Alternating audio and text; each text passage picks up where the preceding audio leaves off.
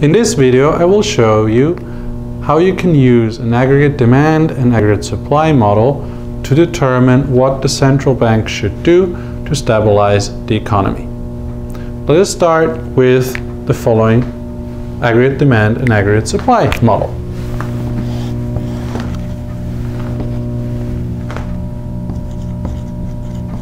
So we have a graph here, and we have the price level on the vertical axis and real GDP on the horizontal axis.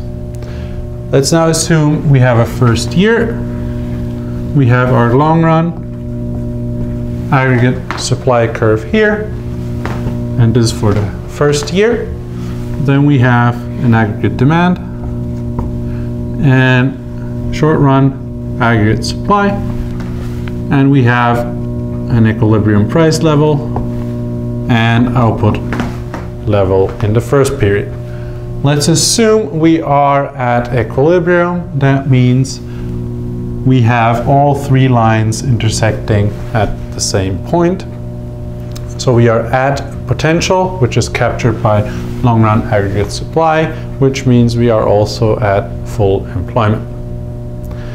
Let's now assume we have a second year. In this second year, potential GDP, or the long run aggregate supply curve, shifts to the right, and we have a situation where you have the long run aggregate supply curve 2, which will lead to a new potential output level of Y2.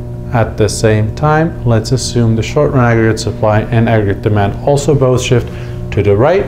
However, they don't shift all the way to the top of this new long run aggregate supply curve. So we get a new aggregate demand curve, and we get a new short run aggregate supply curve here, which will lead to a new equilibrium Y2 bar with a new price level P2 here. Now, in this model, if we let the economy do whatever it does, what will happen is the short run aggregate supply curve will shift because we are currently below this potential. Our potential is Y2 here, but we are only at Y2 bar. Because we are below potential, we have higher unemployment than we would normally have. And so there is a lot of people that would like to take jobs but can't get a job today. So firms are able to lower their wages and thus hire more people at cheaper wages, which will increase output, and we will get back slowly to the equilibrium, which will be down here on the long run aggregate supply curve. Now, the problem with this approach is that this can take quite some time. The central bank can speed this up. If the central bank acts fast enough, it can see, oh, we will be below potential, so unemployment will be above the natural rate of unemployment. So what the central bank can do is it can boost the economy, do a so-called expansionary policy to shift the economy back to potential. Now, how does this work? Well, first, the central bank would lower the interest rate, which means increase the money supply by buying bonds. If the central bank buys bonds, that means that it will give cash, newly printed cash, in return for other people's bonds. That means the money supply will be expanding. At the same time, the interest rate will go down.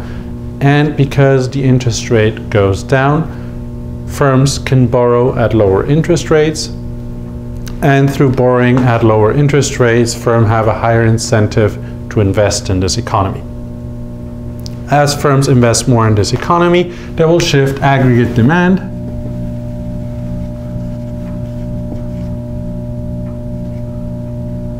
to the right, and let's call this new aggregate demand AD bar 3, and we will end up at this equilibrium up here, which will have higher prices than the initial state, but the same output level in year 2. So let's quickly recap. Assume that we have an economy that shifts from being at potential to going below potential.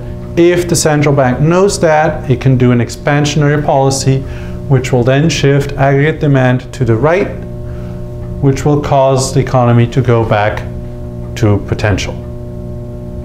Thank you for watching.